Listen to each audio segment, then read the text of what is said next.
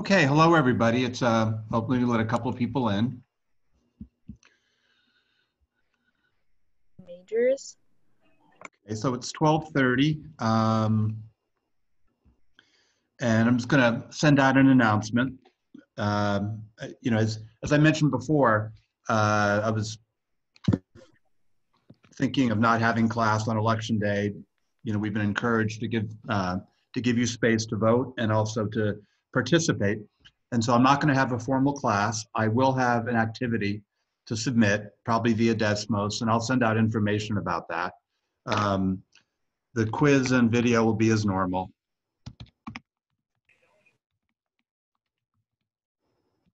Okay. So any questions about that? Okay, like I say, I'll send out some emails with more clarifications. We're going to go over handout 16 today, so I want to give you time to look at that, and I'll introduce that as well. Also on the project, any questions on the project or updates? I know a couple of people have emailed me saying they've had difficulty contacting their group, and I've given them the permission to do it on their own. So if you are having any issues about that, let me know. Also, I know a couple of people are sick, and so that's made it more difficult and complicated for people to communicate.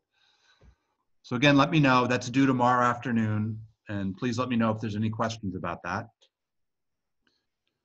And so I'll give you a minute or so to respond.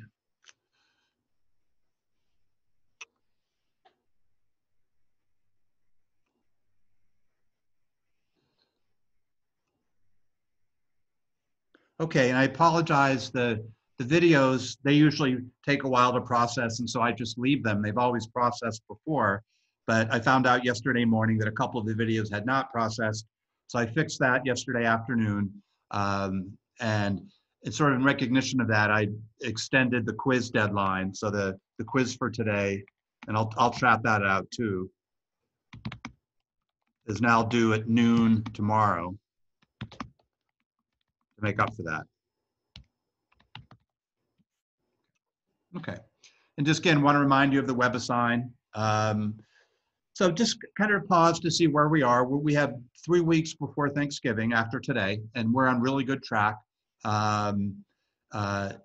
We've covered, everything that we'll cover, everything that you need if you're going to take Math 28, or if you're going to take Math 50, or if this is a prereq for another course.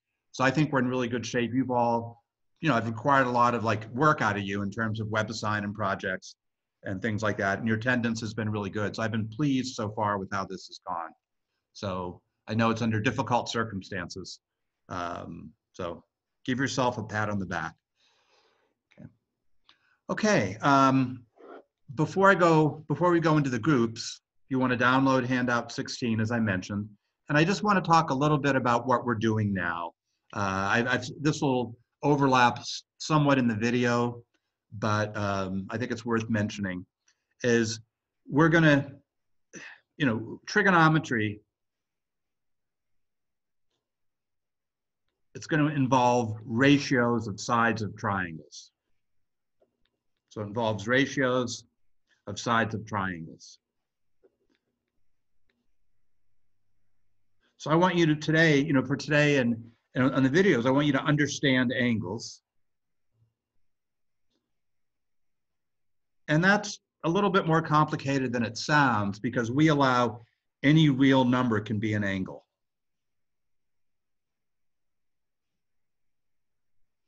So if you just blurt out a random number, we can think of that as an angle. And so that's one of the points I want to make sure that people understand, is that any real number can be an angle. I also want to sort of reinforce the fact that, if you've had science classes sort of in science, you know, the metric system is used. You just have to get used to it. And in math, radians are what's accepted.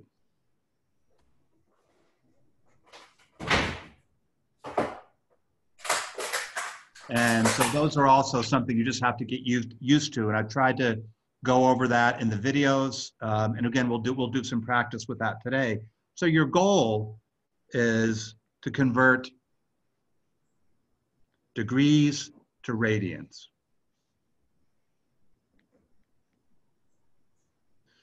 And a radian is a funny way to measure an angle. Degrees seem natural because we've used that. 360 degrees to a circle. You divide a circle up into 360 parts. That's a 90-degree angle. You know, all that makes, we're so used to that. But a radian is a little bit different. For a radian, again, I mentioned this in the video, so I'm repeating. What I'm doing is I'm taking a radius. Sorry, I'm looking for a different colored marker if I have one here, which I don't. Oh, yes, I do. Okay. So what I do for radians is you take a radius, I take that length, I match the string, and I lay it across the circle. So that if this is radius 10, that arc is radius 10. That forms an angle. That angle is defined as 1 radian. So it's the angle that's covered by 1 radius. And it seems weird, and it is, no doubt, but it's what's used in math. And so I want to make sure that if you're going on in Math 50 or in the sciences, that you're going to understand radian measure. If you go into math, if you're going to the business school and business math, they don't use trigonometry, so you're off the hook, but you still need to know it. But if you're going on further to study math, physics, engineering, STEM subjects, radians are what's often used. So I really want to make sure you understand that. And you will learn, you know, one goal is to convert radians to degrees. I think another goal is to understand why that certain angles correspond. 45 degrees is pi over 4 radians. Pi over 6 is 30 degrees. Pi over 3 is 60 degrees. Pi over 2 is 90 degrees. And again, we've gone over those in the videos. We'll go over them some more today. But they're just basic angles that you want to know and not really have to think about too much. And I'm just going to list one more. Pi is 180 degrees, and 2 pi is 360. Okay, so just for now, I just want to list those. And you just want to make sure that you're understanding, like when you see pi over 2, most of us think 90 degrees, that's perfectly okay. But you want to have that sort of recognition be automatic. Okay.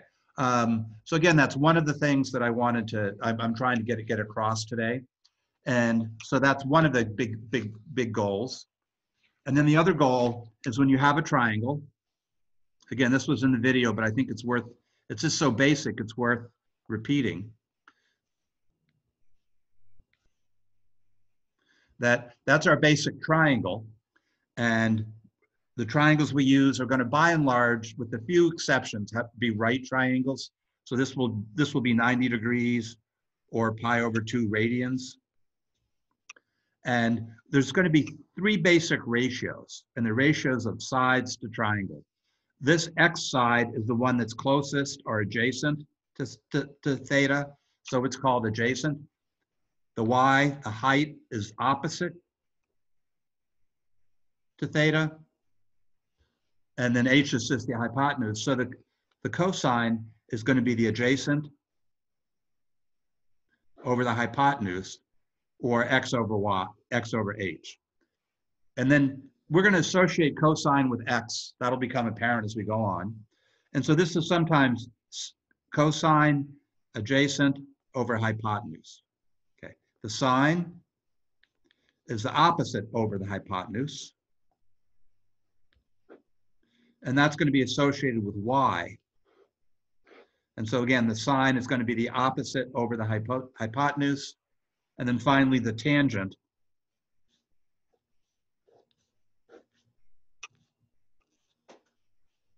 is going to be just be y over x. So that's going to be equal to the opposite over adjacent. And that's sometimes TOA. And so I mentioned this in the video. Sometimes SOHCAHTOA is used as a way to remember these things. And some people have always found that, some people have always found that helpful. And I kind of, lamely joke that that would be the name. If I had a math camp, that would be the name of it, a summer camp. So anyway, so those are the basics. And so out of today, what I hope you come across with is more comfort with radians and degrees, how to convert back and forth.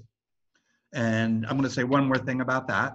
Also, these notion of these three basic ratios. We're going to expand trigonometry way beyond this. But if you understand this part of it, I think you're really ahead of the game, and everything else will fall into place. But I think this basic triangle trigonometry is important. And this is in 4.3. And I think it makes sense to introduce this at the beginning when you study trigonometry, rather than after you sort of define what it is in a more complicated way. So that's why I'm starting here in 4.3 and not in 4.2 with trigonometry. Okay. So one more thing, and this is converting degrees. Oh, two more things actually. So, but converting degrees to radians and back and forth. I think of when you have an angle, and this is something that I mentioned in the video. I'm just drawing this random angle. Now, theta over the entire circle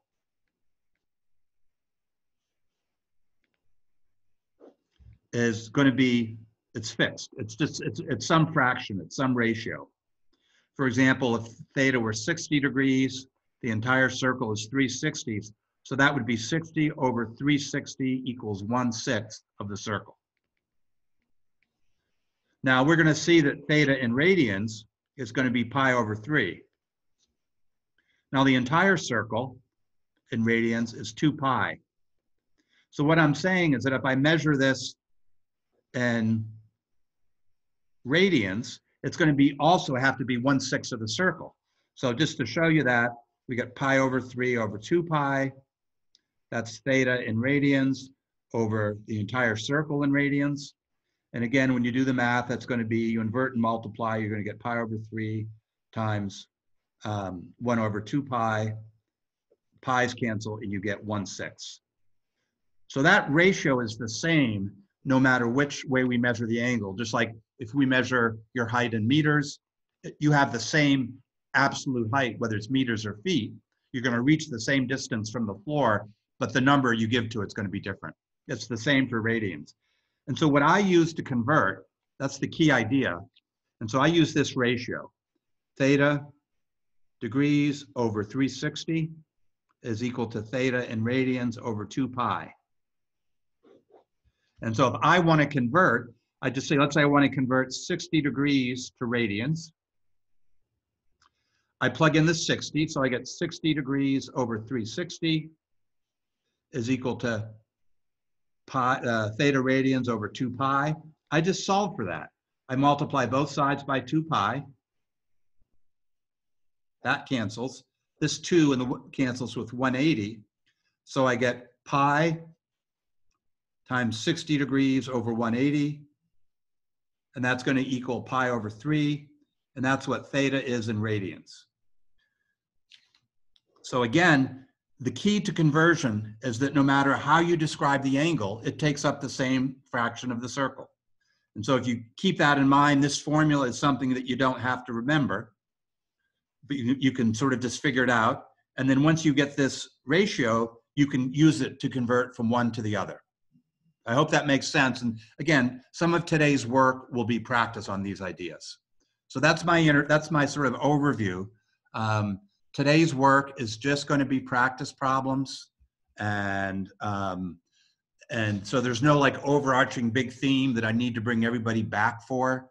So when you're done, you'll be free to go, but check in with me before you go, just to see how you are. And so we'll do the same routine as usual. You know, there'll be group work. Sam and I will come around and visit. And so I'll form the groups and let you get to it. And as I start forming the groups, please let me know if you have any questions. I want to see how many people we have today. Okay, we're going to go with 7 groups today. That means there'll be 5 in some of them, but that's okay. No, we'll go with 8. That gives more. I think that's better because they're smaller. You can do better. Okay, good. Okay, so I am going to form the rooms and I'm going to open them up. If there's any questions, let me know. You can send out a chat or just speak up. Okay. And I'll see you in the groups.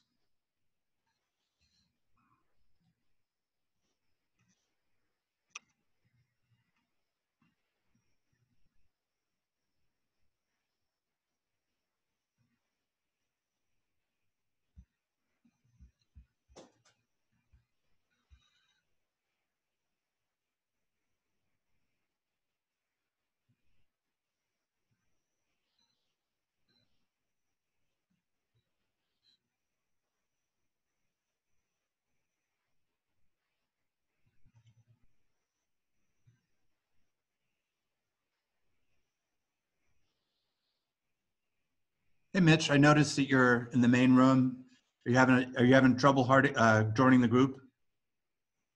Or, there you go, thanks.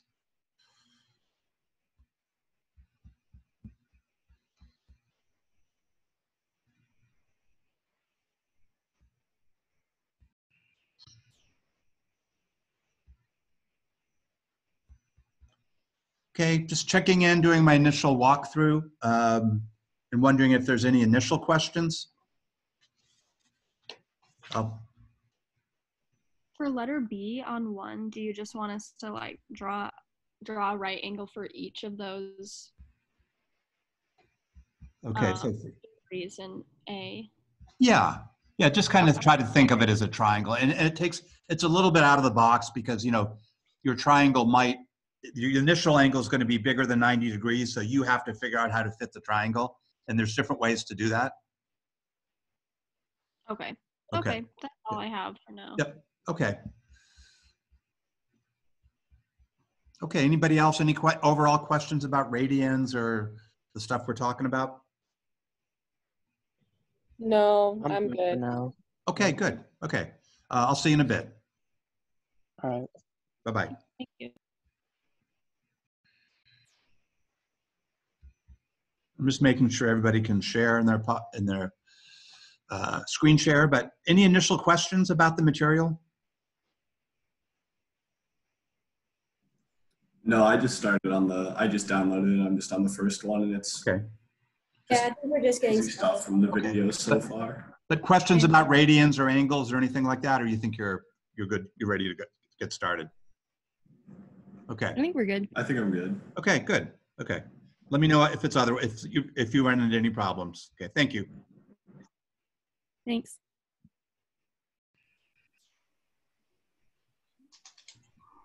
Hello, I'm just checking in, doing my initial check-in.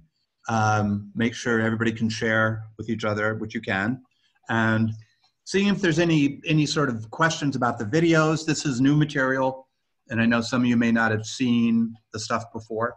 So just kind of if there's any initial questions overall. I don't think I have any so far. Okay, good. I'm kind of slow working through it, but I don't think I right. really have any right now. That's all right. No worries about that. Okay. Yeah, I think it's okay. I'm still drawing the angles, so I haven't really hit any of the arithmetic stuff yet. Okay, good. And Javarian, how about you? I'm about to pull up the assignment right now. Okay, but you're good with some of the stuff in the video and everything? Yeah. So far? Okay, good. Okay, so I'll see you in a bit. Just let me know. I'll be through again in a while. Okay. Okay, bye-bye.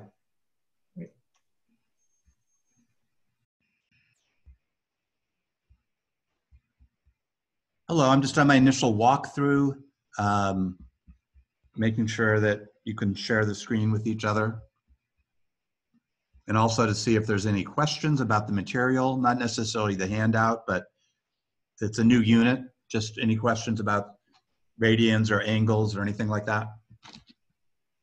I don't know about those two, but I'm good for now. I don't have any questions yet, at least. Okay. Yeah, same. fine. Okay, it sounds like you're in the same boat. Okay, sounds Yeah. good.